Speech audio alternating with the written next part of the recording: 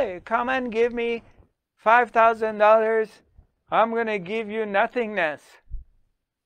Of course you're not attracted to it. You want to go do a course that you're going to get something for it.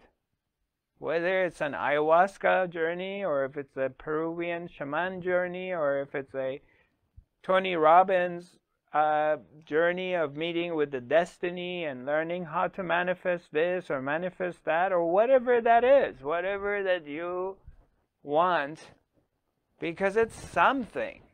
It gives you something in return. Here, there's nothing I can give you, because there's nothing to give you.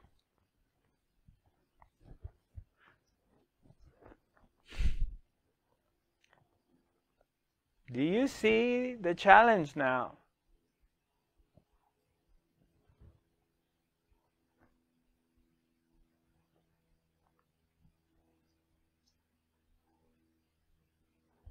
Your thoughts, your mind appears an empty space.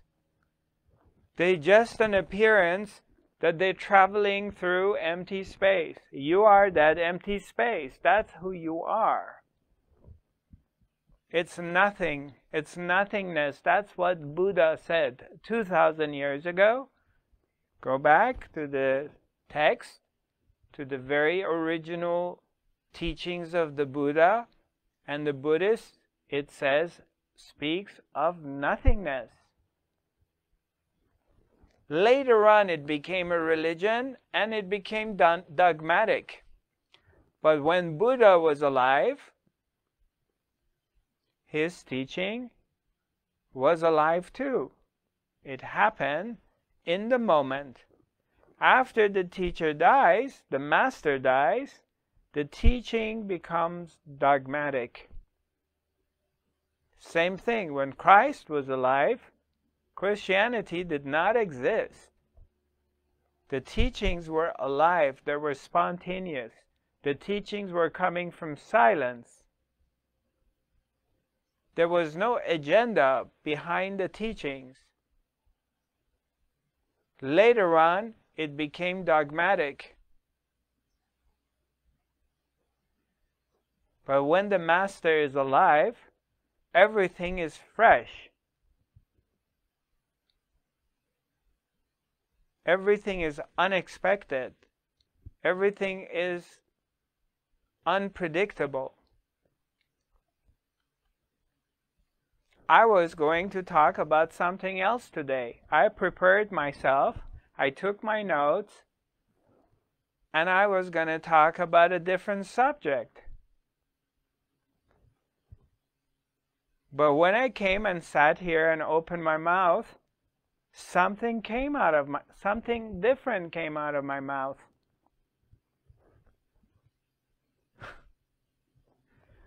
Because I'm not predictable.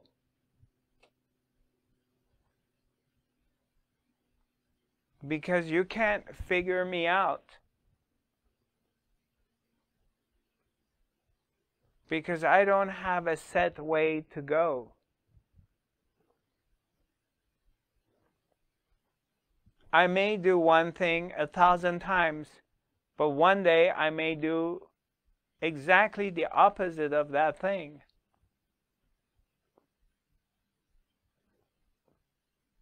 Because silence, emptiness, is in the background, and other things appear on it. And you can't predict this, because it's alive. And life, anyone who lives truly and is alive and operates from silence cannot be predicted. As you can predict life. Many have tried to predict life, but they all failed. Because they don't understand emptiness. They were trying to be scientific about it, to discover patterns. and they invested on that. But their path, their way, is different because they don't understand everything comes from silence. First, you have to understand your true nature. Then, try to figure out a way how to manipulate it.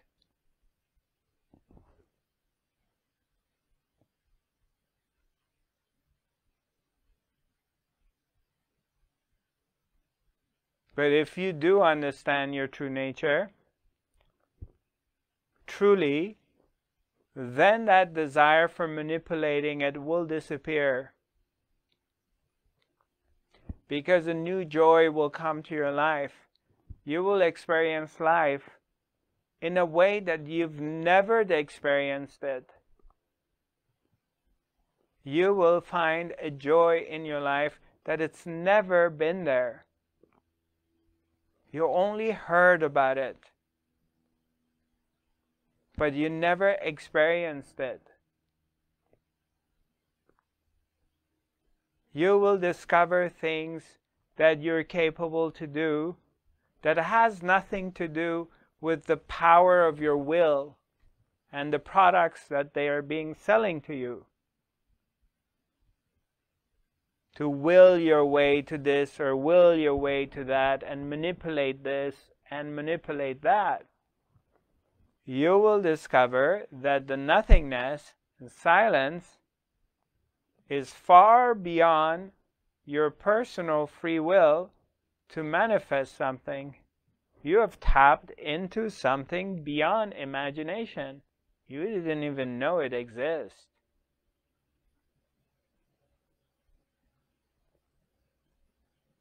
Because it's the truth of who you are. It's because it's your very background. It's because it's your foundation. But you don't know your foundation because you never investigated that.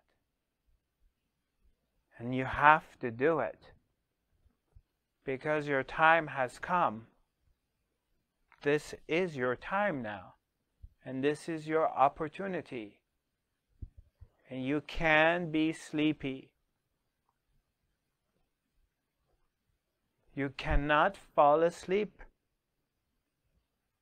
Because if you fall asleep this time, it may cost you 1,000 other lives. You may have to come back many, many more times to have an opportunity like this again. It's very unique. So sharpen up and buckle up and be alert and pay attention.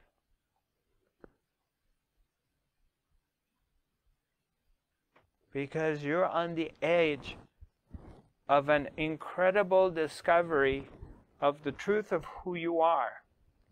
And you can't afford missing this one for something silly. The silly stuff are always here. You can always do that. But this, you cannot.